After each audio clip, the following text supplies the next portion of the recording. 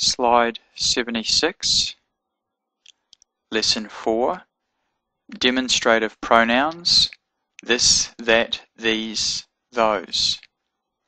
Now we're going to have a look at demonstrative pronouns as opposed to the adjectives we saw before. So let's have a look at some examples. The first one, hu ha'ish, hu ha'ish, hu, that means he, and ha'ish, the man. So he is the man, or as a demonstrative, that is the man. That is the man, hu ha'ish. So that's the masculine singular. Now, demonstrative pronouns precede the noun. So if we remember the adjectives we saw in the previous slide, the things in red, the demonstratives, were at the end of the noun. Now these are at the beginning. In any case, it means the same sort of thing.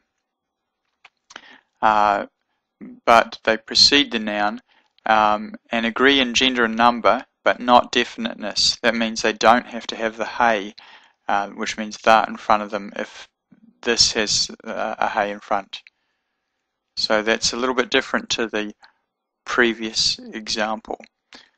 So the difference between this and the demonstrative adjectives is that the demonstrative is at the beginning of before the noun, not following it, and it doesn't have to have the hey on it if the noun has a hey on it, or the definite article. In any case, the important thing in all this is just to learn these words. You know, when I learnt Hebrew, I didn't carry all of this stuff in my head, all these rules. But I knew what those words were, and I could read it. Where you're not having to construct sentences. In the academic books, they go into all the nuts and bolts of the language and all the ins and outs, and you learn more and more about less and less. Now, to be fair to the academics, they have to teach things correctly, but you don't need to know the language to that same degree in order to read it. So I just learnt words, and I've found that has been quite helpful in teaching me how to read. So don't get hung up on all of this. All right, let's have a look at the next example. Alay. Remember, alay means these.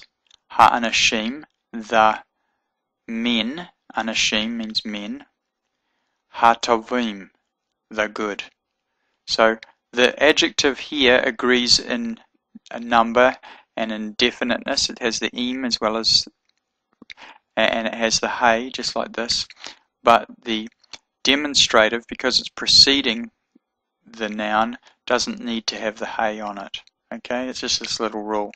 In any case, you don't need to remember that. You just need to know how to read these words. These, the men, the good. And you can, these good men, you can work it out. So I'm just formally telling you about these rules, but the main thing is learn the words. So that's a masculine plural, alay. Alright, here's another one. He, ha'isha. He means she, ha'isha, the woman. The woman. So she is the woman. She is the woman. But in context, it's that is the woman. That's how we would translate it. That is the woman. Because we don't have a feminine and a masculine version of that, unlike Hebrew, which just uses the word for he or she for the word that. Okay, another example. Again, that was the feminine singular, he, because this is a singular. Okay, and it doesn't have the hey, because it doesn't need to if it's a demonstrative pronoun, where the demonstrative is preceding the noun. Okay, hina hanashim hatavot. Okay, the women, the good.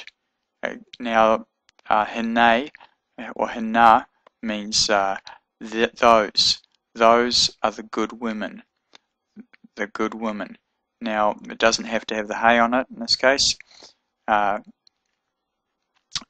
the adjective does have to agree with indefiniteness. It does have to have a hey. If it says the women, then this has to say the good, literally. If you don't say it like that, but it has to have the hey at the front. It has to have the same plural as it has to agree in gender, and this is a feminine word. It's a masculine-looking feminine plural. It's a feminine word meaning women, but it's got a masculine-looking plural ending. So that's what you call an irregular plural ending. But we know that that's a feminine word, and so it's followed by the feminine version of tov. It's tovot. That's the feminine plural version of tov. So we could say tov or tovah or tovim or tovot, depending on if it's a singular or plural, masculine or feminine word. Hinei hanashim hatovot. Those are the good women, and that's the feminine plural. Alright, final example, this one from the scripture. Zay means this, it's the masculine version. Zay hadavar, because it's the same, this is a masculine word, this is the thing or the word. Zay hadavar, ashir, that means which. Ashir tzava Yahweh, which commands Yahweh. This is the word which commands Yahweh, or this is the thing which commands Yahweh, depending on the context. Zay hadavar ashir tzava Yahweh. Now notice this little vav, it's got a dot in it. You'd think that might be a shurek, that's an u sound, but it's not. That dot there is doubling the vav, so it's tzava.